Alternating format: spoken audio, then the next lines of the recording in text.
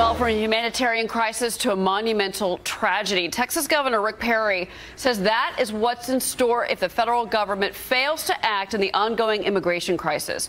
Perry blaming the president's policies for opening our country to tens of thousands of illegal immigrants, many of them children.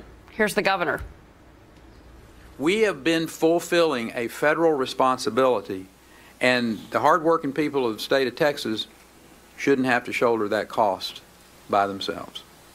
And finally, my message to President Obama is to secure this border, Mr. President.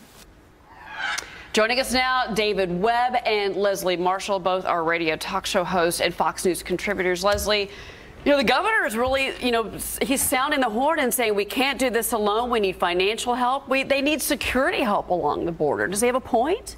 I don't think he has a point with blaming the president. I mean, does he want another executive order? The GOP doesn't like that, obviously. What they need is reformation. This is something that former President George W. Bush said we need immigration reform, a comprehensive immigration reform package. And by the way, I don't hear any solutions, just throwing it to the president from Governor Perry with regard to those children, with regard to the thousands that are there in detention centers in Texas and other states like where I am usually in California. I don't hear any solutions by him or Republicans except using this, as we have seen the Virginia race, as a political issue. But David, at the same time, I mean, this happens so fast. I mean, these kids, these babies in some instances just started flooding across the border. No one was prepared for this. And frankly, I mean, the law is not on the side of Governor Perry right now.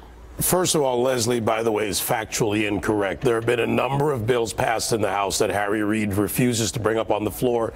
The president is using this crisis because he wants his Gang of Eight bill to be pushed through, which is a path to amnesty with a path to citizenship. The law has never been followed for decades by Republicans or Democrats for a variety of reasons. They refuse to have true border security.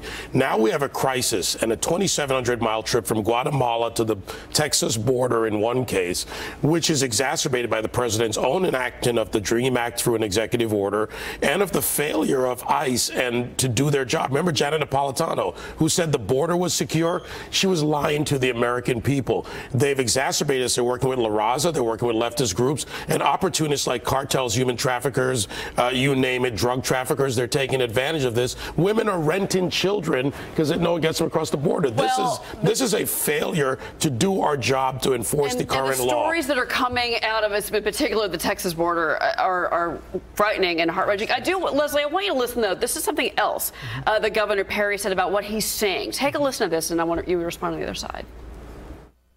Whether it's the right decision from my perspective to immediately deport them or the short-sighted and tragic decision to essentially turn them loose in the United States. Some may think by allowing them to stay here that it's a more humane option, and I assure you it's not. You know, Leslie, what he's saying there, I mean, he's a first-time grandfather. No one wants to see these children hurt or taken advantage of, and I think that's his fear if they stay in this country. It's also a huge fear if they're placed back in what they're fleeing from. It's not just parents saying go there so you can help us to get in. There are children, and I can tell you firsthand when I was trying to adopt internationally in some of these countries like Honduras and Guatemala that are thrown out because their families can't afford them. They're abused greatly by adults within their own society. Some of them in Mexico have been running from drug cartel who are using them to run drugs and to run packages. They're running for their lives. They're running from sexual abuse, physical abuse, emotional abuse. To David's point, I want to agree with him regarding one issue, and we do agree sometimes, and this is one. The laws on the books have not changed. They have not been enforced. We have to remember, in addition to these children, with the 11 million plus illegal immigrants we have in this country, undocumented workers, some of these people have been here longer than my relatives. My relatives have been here, but I disagree. That's a fair point. I disagree with you regarding, I understand what you're saying regarding, what Senator Reid has or hasn't done, but let's look at what the Tea Party has said regarding the race in Virginia. Virginia that it was a referendum on what? Immigration reform. First of all, the Tea Party doesn't write legislation. Let's stay on Texas, though. Let's stay on Texas in this issue. The situation in Guatemala, El Salvador, and these countries has not changed. The crime didn't change. It's been going on this way for decades. That is a fact. What has changed is what we do in this country to create a larger magnet, which President Obama favors.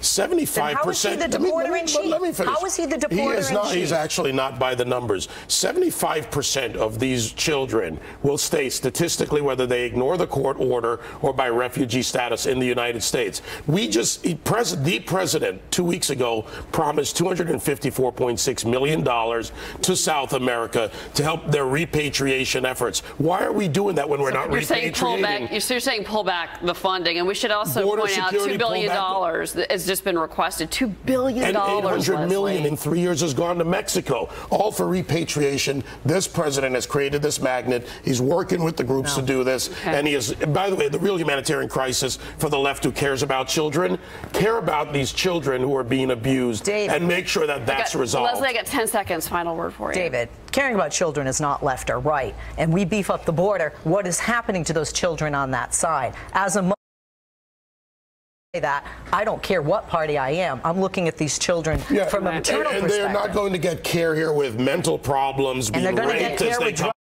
Very situation, and that's why you're both here to talk about it. Happy 4th of July to both of you. I'm glad you agreed on a couple of things. Happy birthday, America. No kidding. Yes, Leslie.